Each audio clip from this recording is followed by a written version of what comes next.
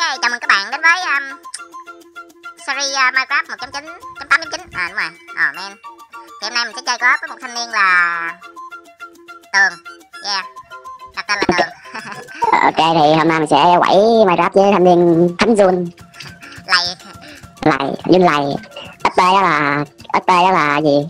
Thánh đúng không? Không cần phải giới thiệu.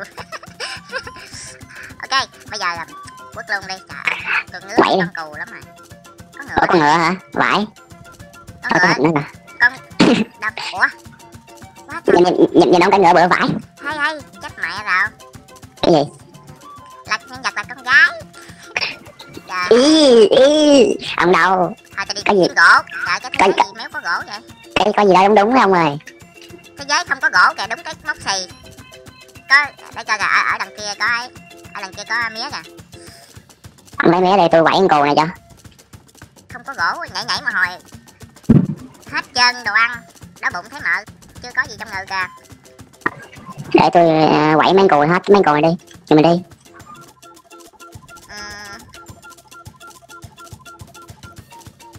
Tôi chỉnh lại mấy cái phím này là tôi không quen mấy phím này mấy. Cái này chọn lại này. Vậy đi. Chết rồi, đói bụng rồi, không nhảy được rồi. Quá tập phất, thế giới gì không có cây. Thanh niên nhảy của năm được có 4 cái lan rồi nha. Kiếm nhện mà quẩy. Cái vấn đề đây là không có cây. Đi. Đợi. Đi bà thịt sống luôn đi. Tôi nghĩ là tắt cái này đi, tại thế giới có cây đi không. Vai lùa. Thế giới gì là do. Kìa có cây kìa. Cây kìa ông ơi. Có cây rồi. Đợi. Thanh niên chưa chân đã nè. Có bò kìa, ok men. Nhưng mà bây giờ cái này là ngựa mà. Bò đây này cha. Ủa? Bên kia cũng có bò kìa. Đấy, thanh niên còn có hai cục thịt được miếng. Ôi ông ơi, giết con bò phiên bản này được cái 3 cục thịt lận. Giết bằng tay không á hả? Ừ. Tôi phải lấy một gỗ cái ra. Tôi cũng phải đi quẩy gỗ. Quẩy cái khanh này. Cái chích mình. Men. Chu đích lấy gỗ mà thấy không? Phải lụa. Giờ mình lấy gỗ xong mình đi lấy đá nha. Hết chưa trời. Ok, giờ tạo một cái bàn chế tạo đi. Để tôi bấm đồng hồ cái. Ok, ông bấm đồng hồ đi. Ok, chúng ta sẽ quay cái clip này tầm 30 phút. Tôi sẽ lấy đá trước. Đến giờ khai thác à? Đến giờ khai thác rồi. Mẹ này còn có 2 miếng cái đó là gì đã? Trong bụng còn có 2 cục thịt trong bụng à. Đây nè, ông thịt sống đi. Từ từ, tiếng nó nấu được đâu. Có than chưa? Lấy gỗ được luôn. Lấy gỗ nấu rồi. Chỉnh setting lại một tí. Tôi đủ được cái lò nung rồi đó. Ok, ông làm lò nung đi, có gì tôi ké phát. Làm rau sau lưng kìa. Ok, giờ tôi sẽ lấy thêm, tôi đi đập đá đây. Thanh niên bị thiếu đá nên phải đập đá. Phải, cho tôi 3 cục đá được. 3 cục. Nè, được rồi. Giờ đủ. Ok. Ok, ngon rồi, quẩy. Quẩy cái đống này đi. Ê, gõ một hồi trúng lỗ đầu nha. Sắp chết. Tôi không có như thanh niên kia đâu. Cái Minecraft này chỉnh làm cái view buồn vãi. Chỉnh hình góc nhìn thứ 2 nhìn bựa vãi đó. Sao? Này phải góc nhìn thứ 2 không trời? Không biết nữa. Góc nhìn thứ 3 mà. Góc nhìn thứ 2 là góc nhìn từ trên trời xuống. Không phải góc nhìn mà mình nhìn thấy được mình đang làm gì á. Góc nhìn thứ 3. Cái mặt của mình á. Cái đó là góc nhìn selfie. Selfie à? Lại bây giờ mới nghe được có cái loại góc nhìn selfie luôn á. Nghe có bò này nè. Góc nhìn selfie mà. Tôi lấy hết thịt bò luôn nha, tôi đói quá trời rồi. Ok. Ok được rồi. Tôi quẩy luôn 2 cục này. Bây giờ làm gì nè? Góc nhìn selfie. Làm cái kiếm ở đâu mà? Tí nữa mình làm xong căn nhà đây rồi mình selfie. Giờ mình đi tôi sẽ đi giết mấy con ngựa nó để đi kiếm da bò. Nó điều hư cấu. Sao? Điều hư cấu nhất là giết con ngựa mà được da bò. Rồi hỏi, phải là da ngựa mới đúng chứ, đợt fuck up Minecraft. Giết ngựa mà không có thịt luôn, đắng lòng luôn. Con ngựa là thịt nhiều hơn con bò, tôi thấy vậy á. Con ngựa nó to vãi, nhưng con bò có chút bẹo à. Con bò có thịt, con ngựa có thịt. À trời tối rồi ông ơi. Sao? Trời tối mà đâu có ngủ được đâu. Còn tôi định với con ngựa con mà con ngựa con thì nó không có ấy. Nếu mà trời tối thì mình chưa có xây nhà được, mình sẽ đi xuống mình mai đi. Mình làm có mấy con heo kìa, nó hiến. Để tôi làm than cái. Từ từ. Okay. Ở bên kia tôi thấy có than mà tôi không dám vào bển đâu, sợ chết quá. Mình mai ở đây từ đây xuống luôn đi. Để tôi lấy ít gỗ cái. Okay.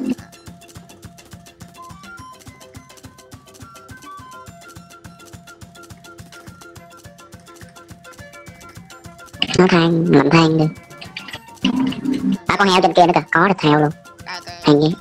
Con heo bên đây lo bộ bển nhanh vậy? Vãi. Ủa đâu có miếng thịt đây vậy? À để tôi vô anh kia tôi giết mấy con nhện thôi, nó có 3 cái gì. Cái chỉ ông tôi làm với con lợn của nó. À đây nó rớt rồi, tưởng đâu nó không có rớt chứ. Tôi làm cái chỉ để làm cái len. Vậy chưa đủ len cho 2 người ha. Ông còn thiếu 2 cục len nữa. Tôi qua đây tôi quẩy. Thôi anh ke với anh Ripper rồi. Quá đâu mắc gì mới đây có Ripper rồi. Ripper đứng bên kia xanh. Ủa mấy hàng ở trong ấy rồi đúng không? tôi xu trước một cục than của ông à. Làm nhiều lên một xíu.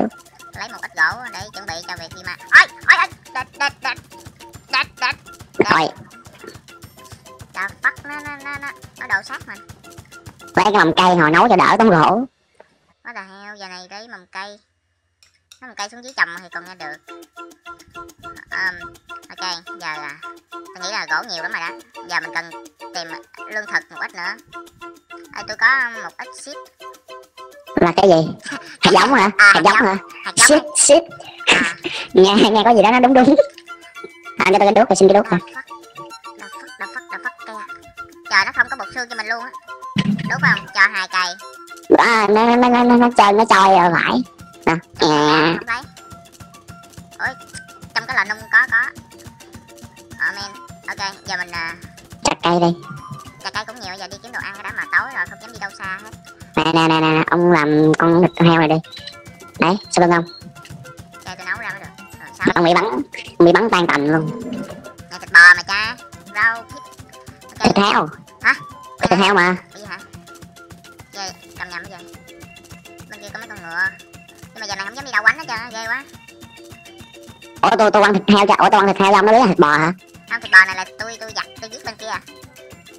Trời ơi, biết mấy giờ luôn á. Chăn lên tới đó rồi. Men. Ripper 2 con luôn kìa. Tôi xịn.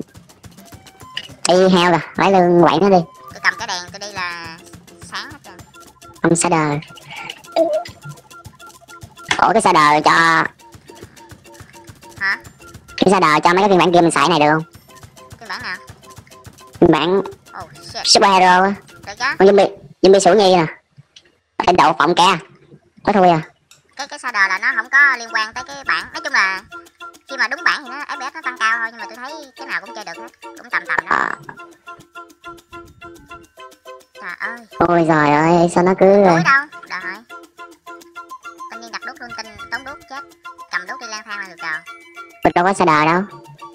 Trời này là sắp sáng chưa? Chắc còn nửa tiếng nữa. Mình tôi được 2 xương rồi. Ở đây có mấy nhện. Ke, là tôi thích giết ke hơn. Rồi ke re tình. Ke, tôi đi giết ke đây. Tôi đi giết nhện. Giết ke sẽ có. Nghe nói là còn một cái cục ở lộn còn 4 sợi chỉ nữa, tôi sẽ làm được cho một cái giường. Và tới đó chắc là trời sáng luôn rồi. Hello bitch. Trời ơi, mới vừa giết được con skeleton, được 2 cục xương, 3 nậu Ripper, nậu cái đùng. Vãi. Được. Ok, tôi còn 2 sợi chỉ nữa sẽ làm được cái giường đó. Thì tôi có làm một cái mod pack survival á.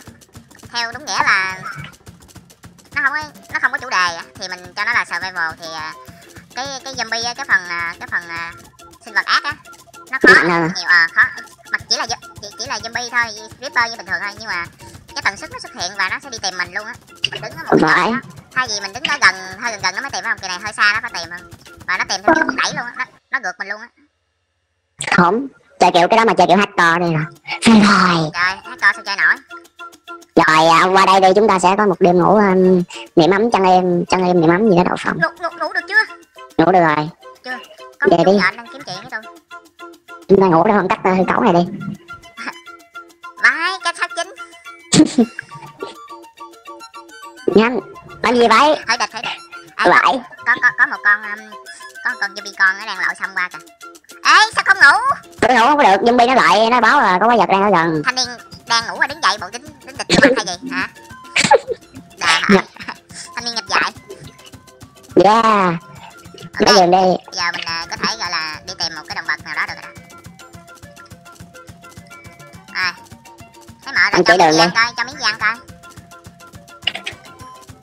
Táo dai nè. Thôi táo không ngon bằng thịt. Ok, Trung Quốc luôn. Để hướng mặt trời mọc đi ha.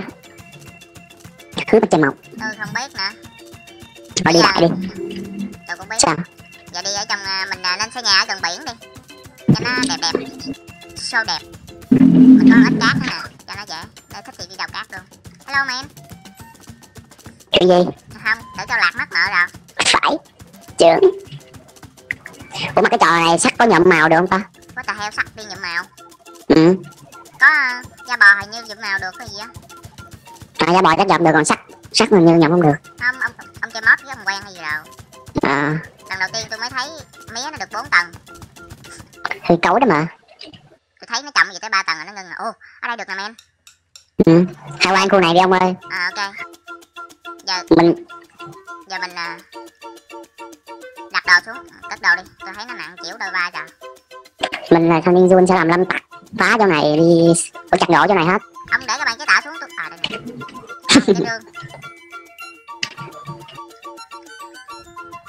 Cái rương đặt đâu giờ? Đặt tạm đây đi. Tôi bỏ hết vô đây nè.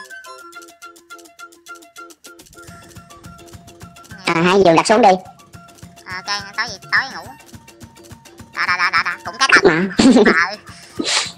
Còn lấy cát hồi nào 19 cái ghê vãi. Cát là con Ripper nó nổ á. Tôi ca ớt được như đó đó. Mè.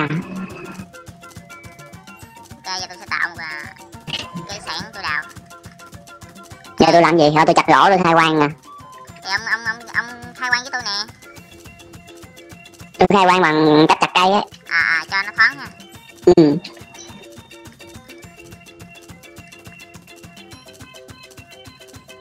Quá trời heo. Thì giới thiệu sơ trong thời gian mình cái này mình sẽ giới thiệu sơ về cái mod hack survival. Cốt truyện thì nó cũng nghiêng về đi giết rồng thôi, chủ yếu là đi giết rồng, mà mình nghĩ là các bạn khỏi cần phải giết rồng rồi, tại vì có con khác nó còn ghê hơn nữa. Hình như là cái survival đó có cái tiêu đề là chiến đấu với các vị thần, thì con chùm cuối là vị thần đó nó cai gửi máu. Men, mà mình chưa dám đánh thử luôn, mình mới tạo ra hồi đêm thôi. Quá thật fuck. Thì còn muốn khai quang ở chỗ này hơi bị thơm á nha, hơi bị chua á nha. Hơi bị chua mà hơi bị thơm. Ron. Ok, giờ để tôi lắp cái này lại, cái nhìn này ngứa quá. Thanh niên nào xây nhà đây? Ông bị lậm cái vụ đó thì ông đi đi. Tôi nhà tôi quẩy nha. Lậm cái gì ta? Cái vụ mà gặp gì đạo đó. Được á. Mà đi mà hồi quên đường gì thấy mợ. Để tôi kiểm tra cái tọa độ đây cái nè. Ok. Có việc chụp hình phi xeo cái đi. Phi xeo nhẹ đi. Phi xeo mình sẵn mình check phone ở đây luôn.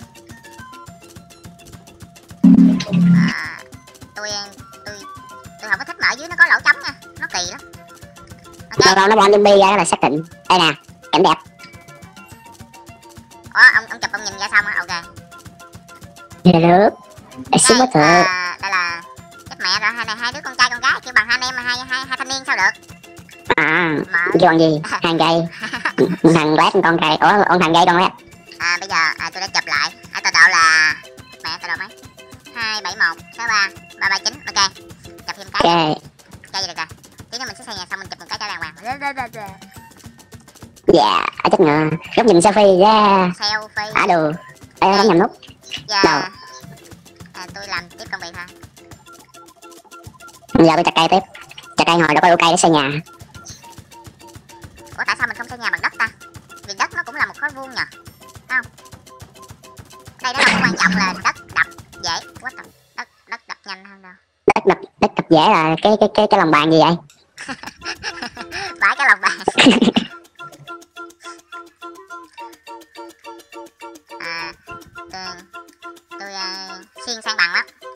Thì thấy bởi vậy hết một đống này không thành vấn đề. Các bạn mà có coi cái series superhero bạn mình thấy sang bằng tiếp cái cỡ nào? Nguyên cái khu vực luôn mà còn sang bằng được mà. Không mà cái đó xuyên là phải rồi. Tại vì có mod hả? nó mình càng xuyên thì cái công cụ mình lên cấp đó mà. Cái này thì đéo có lên đâu. Mày mai chừng nào mà cùn luôn, xong rồi cái quăng dục luôn, mai hồi trong tay không còn cái thứ gì luôn. Đấm bằng tay luôn. Thấy gà kìa men. Để đi để nữa nuôi, có thỏ nữa kìa. Lụm trứng gà men. Đùa. Ấy chết mợ, không có hạt giống nó dụ nó vô. Giống trong gương nè. Đây coi. Hello. Đây là em gà đầu tiên của thế giới của tụi mình. Yeah. Vô đây đâu. Tôi làm đá 1 và tôi xây nhà nha. Ông có đủ đá 1 để xây nhà không? Tầm dụng. Nếu không đủ rồi tôi xuống tôi đào thôi. Mất thời gian của con gà, chắc nó đang tắm đó, kệ nó đi. Để nó tắm xong nó lên nó gặp mình. Mình sẽ làm đá 1 để xây căn nhà cho nó đẹp. Giờ thức ăn đủ chưa ta? Trước khi mình đi mai đâu mình nên làm một cái chỗ trồng cây đi nữa, mình đi mai về có lúa mình ăn. Yeah. Ông đi đi tôi làm sao cho. Bây giờ mình cần than với sắt với vàng với kim cương với tất cả cái quặng đó, ông đi mai sao lấy về hết đi. Vãi đái, hết cần hết mẹ rồi. Quá trời gà luôn. Ông về đi mai có KFC ăn. Đây. Chết rồi, phải đổ nước vô chứ mình lúc đầu làm gì có nước. Nhưng mà đâu được đâu. Đấy, xì đà. Ra trong á, giờ tôi đi mai ha. Ok. Đi mai cần phải chuẩn bị một ít đồ. Một ít đuốc. Nhà cỡ bao nhiêu ta? Em cứ lo việc xây nhà, tôi sẽ đi mai. Tôi sẽ check cái địa điểm nhà trước. Gỗ đem theo. Nè. Có rau trong rương một rùi. Đấy. Nhà nhỏ vậy thôi, sau này mình nâng cấp sau đi. Tại giờ mình đang thiếu không, chỉ là cần làm cái khung ở ngoài thôi, còn cái phần nóc ông khỏi phải làm. Phần nóc của mình làm sao? Tôi đang mình giấu nhà mà. Có gì đó đúng. Vãi, tôi khao quan to lắm mà. Nhưng mà mình giờ mình đâu có đủ đồ để làm đâu. Cái view là ra ngoài đây nè, ra mà hướng nhìn vào hướng này nè. Rồi sao? Nè, nữa ở đây á mình sẽ lắp lại cao ngang bên kia luôn, lắp ra cao ngang bên đây nè, để cho nó bằng cái đất á. Lúc đó mình sẽ xây một cái nông trại ở bên chỗ trồng lúa, là bên chỗ tôi đứng ở đây nè, là giờ ông chậm đó. Đi ngủ không mày, có gì đó tối rồi đó. Tôi cảm thấy nó đói rồi. Ok, ngày thức dậy mình sẽ đi mai. Lần đầu tiên trong thế giới này tôi đi mai một mình. Đây là ngày thứ 2 của chúng ta. Các bạn có thể thấy lịch sử ngày nó nằm ở đây. Thứ 2. Ok. Ngày thứ 2 giờ thứ 75 mình sống ở trên này đúng không ta? Này số 0,75 rồi cái ngồi gì không biết. Làm sao để coi ngày được vậy? Bấm F3 lên ở dưới cái dòng cuối cùng á. Đây 2. Đây. Tôi thấy. Đây 2. 0,75. Chắc là cũng không biết luôn. Chắc là tôi làm cái nhà nhỏ này thôi á. Ông giữ hết thịt hay vậy? Đâu có 5 miếng à. Cho tôi nghép đi, tại vì tôi đi mai.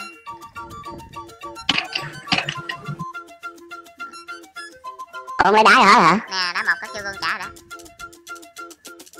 Khó nè. Đây, kiếm để đây, đồ mai để đây. Cúp đây, đá đây. Làm thêm 2 cây cúp nữa. Thôi mình BK mấy con thỏ này đi. Thỏ này cũng có thịt. Ông đi đi. What the hell, tôi tưởng ông lấy đá 1 ông xếp thành 4 chứ, xếp thành 4 nó ra đá đẹp ấy. Được hả? Được chứ. Bây giờ tôi làm cái chỗ này thành chỗ đi mai luôn đi. Oh fuck. Không mà cái này tôi làm cái cột thôi nữa. Chưa chứ không phải cúp rồi. Đâu rồi, ông quăng cho tôi 4 cái đá 1 rồi. Đá 1, what the hell. Cái đó tôi biết rồi, tôi làm cái đó tôi biết làm cái cột. Tôi làm cái cột sau, làm cột trước, cột đá cho nó nhìn cái nhà cho nó chắc đấy mà. Có sự chắc nhẹ. Mấy cửa giờ ta, 1 cửa hay 2 cửa? Ông làm sao mà cái cửa nó xây ra hướng ngoài kia, 2 cửa đi. Vô hướng ngoài nào? Hướng này đi ha. Hướng nào? Hướng này ha. Hướng đó đó, hướng ra cái núi mà có nước nó rớt xuống á. Đó là gì ta, thác nước hả? Suối Tiên. Chừng nào đi Suối Tiên chơi? Liên quan. Rồi.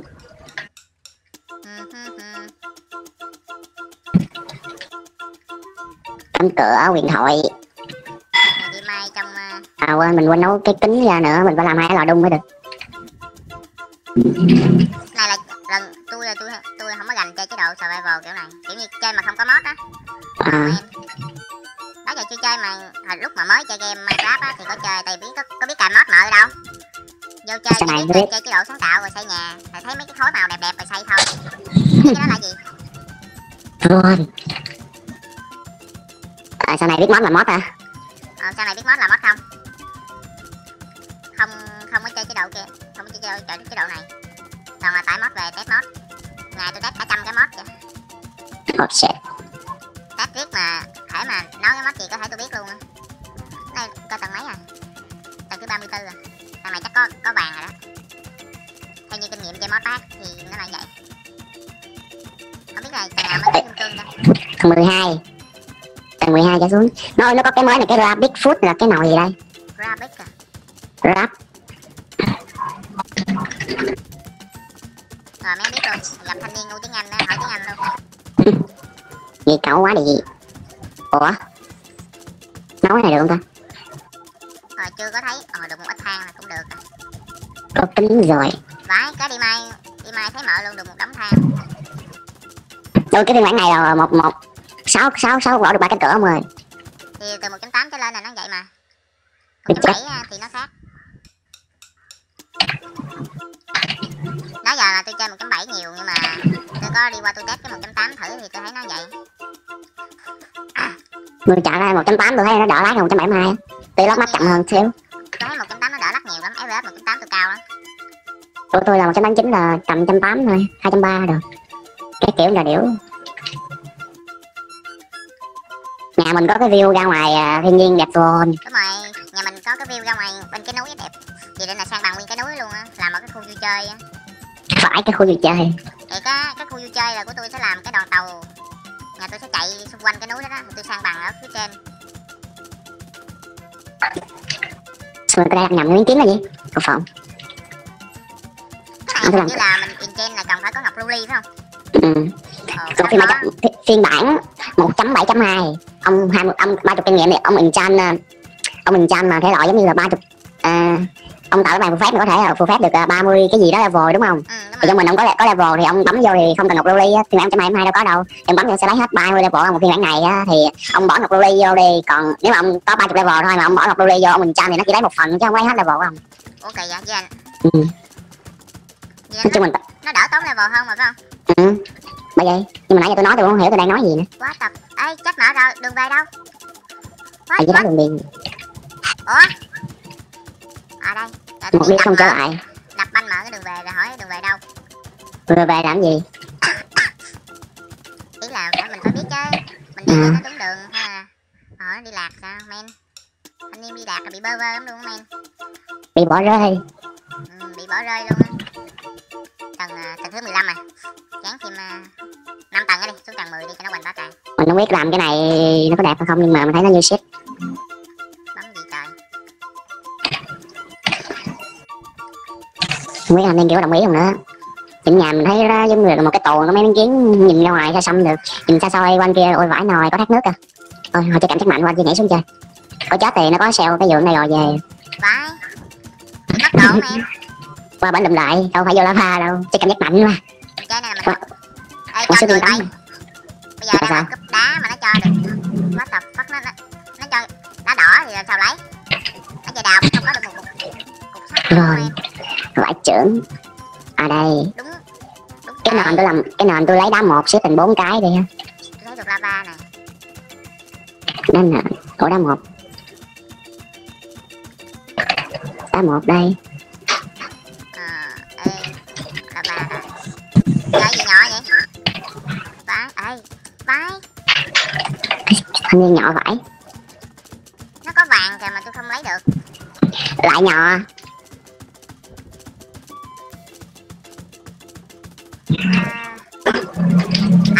Thấy được rồi. Mấy cục sắt, dây.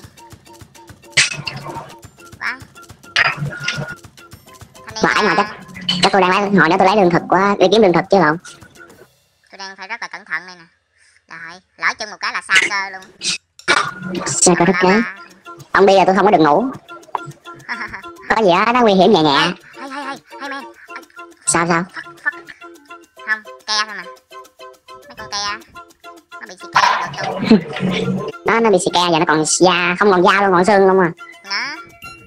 Ok, mình sẽ lấy được quặng sắt đầu tiên của mình. Được mấy quặng vậy? Ồ, cũng được á, 6 quặng luôn. Cần đặt đốt cho nhà nó sáng rồi. Quẩy lên đi. Mình làm cái ông chạm mà mình không lấy hạt giống, mình để đó nãy giờ thấy đéo nào. Rồi. Được rồi. Lấy hạt giống đây. Cắm một mớ đốt ở đây. Mong mà thanh niên kia về sẽ có lúa để mà làm bánh mì thịt để mà ăn. Bánh mì nhồi gà. Vậy tôi nấu đồ đây. Tôi làm một cái chạm ở đây luôn. Ông gọi điện cho mấy thanh niên chuyển phát nhanh, chuyển cho tôi vài cục sắt đi. Quá trời hời. Nếu mà ông chơi trong cái mod hack Super Hero thì cái điều đó là điều không thành vấn đề. Nhưng mà bây giờ ông chơi trong cái này là chế độ survival. Low motion. Phải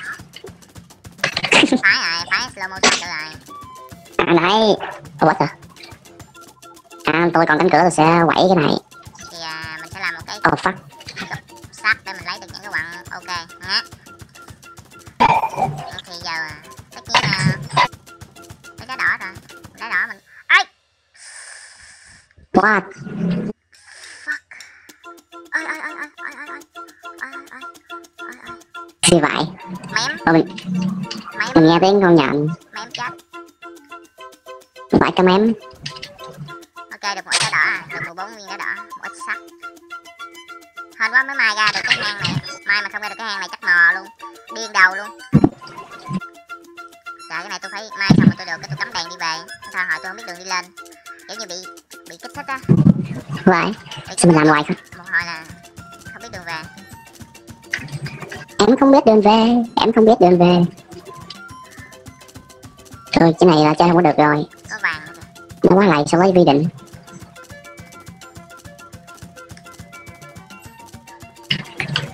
Vàng. Tôi biết Minecraft vàng nó làm gì ta? Ngoài nó làm táo vàng. Đúng rồi, nó làm táo vàng. Sao mình cuộc đời mình là trái treo vậy, cánh cửa nó chọn mình nãy giờ đấy. Fuck Jimmy. Rồi. Cái đậu phộng. Vàng. Ô, quá nhiều vàng luôn mà chưa có một viên kim cương. Ô, vàng nữa kìa. Vãi cả vàng. 10 cục vàng.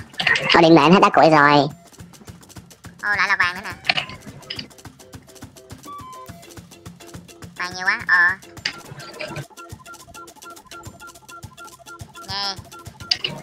Lấy vàng mình làm cái đồng hồ bao giờ. Đồng hồ bao giờ đâu. Cái đồng hồ Trung Quốc thì có, nhìn không có được luôn. Đúng khó chịu luôn á, nó cứ vuông nhìn nó méo hiểu.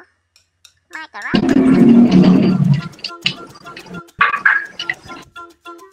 Bên kia lại có vàng tiếp, mình đi lấy nữa. Mình là không có chơi các bạn lại trơn á. Rồi. Rồi mình đã làm một cái nền bằng gạch nhìn đẹp rồi, nhưng mà hiện tại thì các anh nhện đang lầy lụa ngoài không dám ra. Tôi thấy được một cái điều đặc biệt luôn. Tôi đã được một cái viên kim cương đầu tiên. Ok, rồi chúng ta có viên kim cương rồi. Nhưng mà điều vấn đề là tôi man, chút xíu nó banh sát rồi nè. Creeper. Tôi nên làm hai tầng lầu không ta? Tôi nên làm không? Nếu mà ông có đủ thời gian để quay hết tập này. Zombie.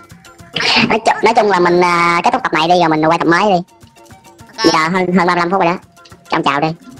Thì ok, các bạn nếu mà có ý tưởng gì cho cái clip của tụi mình thì các bạn cứ để phần phía dưới nha, tại vì tụi mình chơi cũng không có này hay là tụi mình chơi toàn là mắt khác nhiều. Mình cũng đây là lần đầu tiên, lần thứ hai chứ bậy, lần thứ chưa, mình phải làm tưởng niệm cái kim cương quá nhiều. Lại tưởng niệm. Trời đang mưa. Ba viên kim cương. Mình vừa nói kết thúc video cái trời mưa đổ lại. Thì ok, đây là 3 viên kim cương đầu tiên của tụi mình nha. Mình không biết trên kia còn không, để mình xem nè. 4 viên luôn. Đúng rồi, mình được 4 viên kim cương ha. Thì ok, tập 1 của mình sẽ được 4 viên kim cương, mình sẽ để cái tiêu đề của cái tập 1. Yeah, mình đi mai sớm quá, mình mai tài quá. Mình vừa tài vừa thông minh nữa chứ. Đẹp trai biến thái nữa chứ. Bắt đầu biến thái. Ôi. Thanh niên đi mai là phải giữ nút ship trong người. Không bao giờ mà buông. Ok, chào các bạn, hẹn các bạn ở cái tập sau. Giờ mình đang quay luôn tập sau luôn cho nó nóng vậy ha.